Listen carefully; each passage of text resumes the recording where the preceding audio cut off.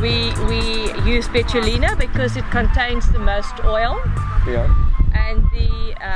and also because it's the preferred buchu when you indigest. So for making teas, for using it in the health industry, in capsules and things like that, that is what we use it for.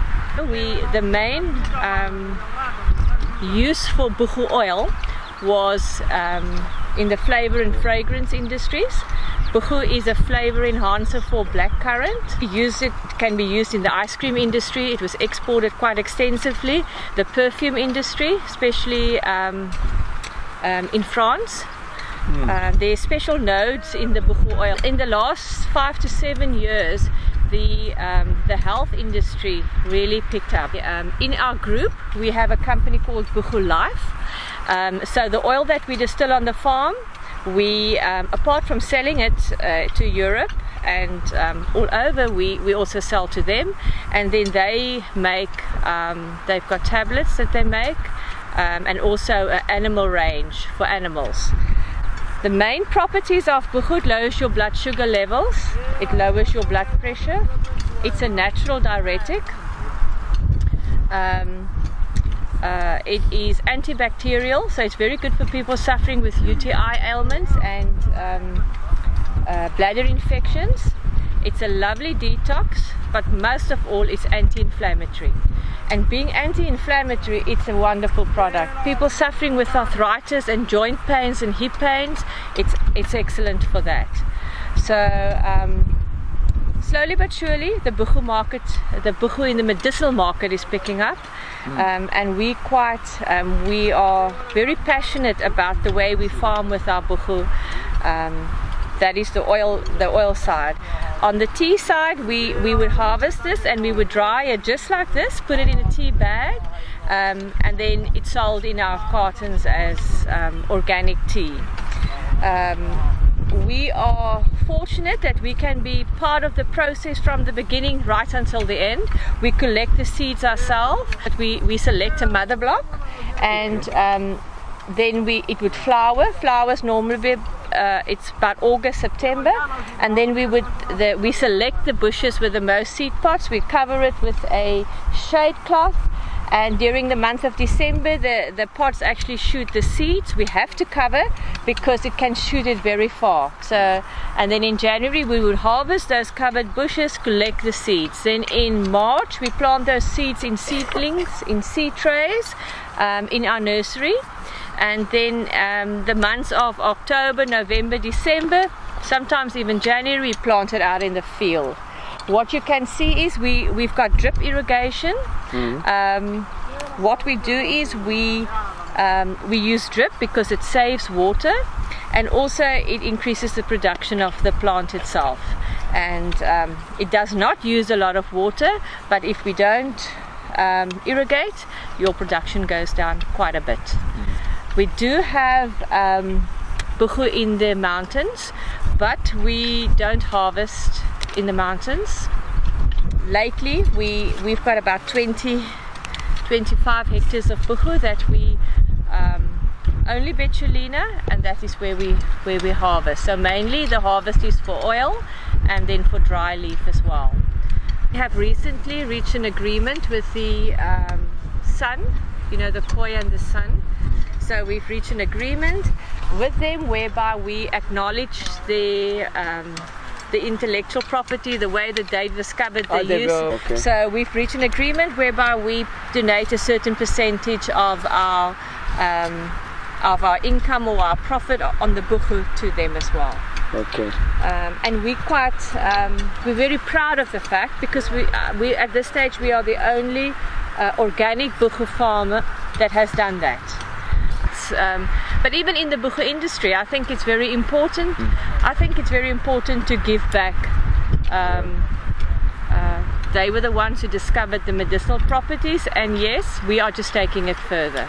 So we're saying thank you. Harvest about 50 to 60 tons of Buchu per year. When it comes to the Rooibos, it's a little bit less than that. So we're not a huge farm, but we focus very much on organic, conservation, recycling. We have the mountains that you see over there. We've donated, it's almost 90% of the farm to Cape Nature on a stewardship basis. So what that means is we've committed ourselves to looking after nature, looking after the mountain, but this is important for us to be able to farm in harmony with nature. And that's why we love what we do, and we're so passionate about the Buchu, because this is the next big thing for us. And Buchu is also a re-sprouter, which means that if we have a fire, it'll resprout. We are trying here. You will now see that this one looks sort of okay, but this is dead, and there's one that looks okay, and these are all dead. But remember, this will be harvested for the 5th time now, which is actually not the ordinary, right, Benny? Because normally one would only harvest Rooibos for about 4 years, and then you would plow it back in, cut it off, plow it back in. But what we would normally do is you would finish this, then plow, cut everything flat, plow it back in, then you plant wheat or a similar crop for about 4 or 5 years to let your field rest, and then you would use it, then you would start planting your Rooibos again.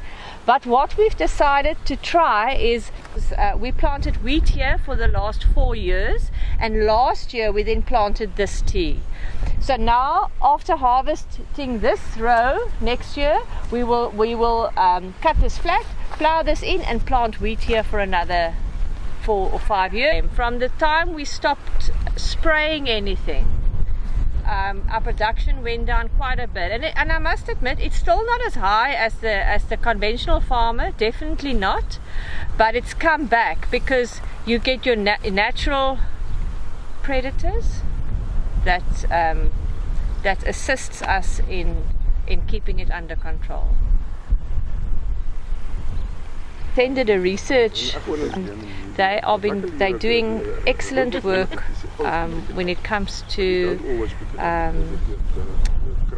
the research on diabetic people suffering with diabetes, and the results that they've done on the Rooibos have actually been very promising. So nothing has been published yet, but we are very positive. You know, if you think about all the other health properties of Rooibos, that by drinking your 6 cups, and 6 cups of Rooibos aren't that many. People tend to think, you know, oh, 6 cups, I can't drink 6 cups. But you do. You can drink a cup before you leave for work, and 2 cups in the morning, and 2 cups in the afternoon, and 1 in the evening before you go to bed.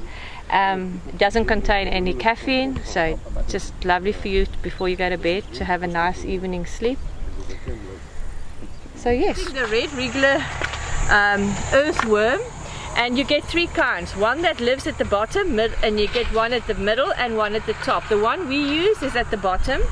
So if this is now empty, we would now take the top bit of this and put it in at the bottom, obviously, and then we'll start again. We use pig manure for that, rock phosphate, which is organic, and then a bit of this. We also use some Rooibos sticks, and we use some of the de-oiled leaf sticks for this. Doesn't smell like anything. No. Doesn't smell like anything. No pig manure. No pig manure at all. Steel distillation pot. That is the bigger one. It takes 1.5 tons of product, wet product, and this is 1 ton of wet product. Depending on the size, it takes about 2 to 3 hours for distillation to finish.